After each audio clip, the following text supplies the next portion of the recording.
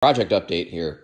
We got the idea flown in my head to take my tow strap and loop the strap from one side all the way around and have the two hooks come to a center point here, and then the cherry picker is just going to just raise the back of the car up. And then we're going to also do that to the front of the car as well.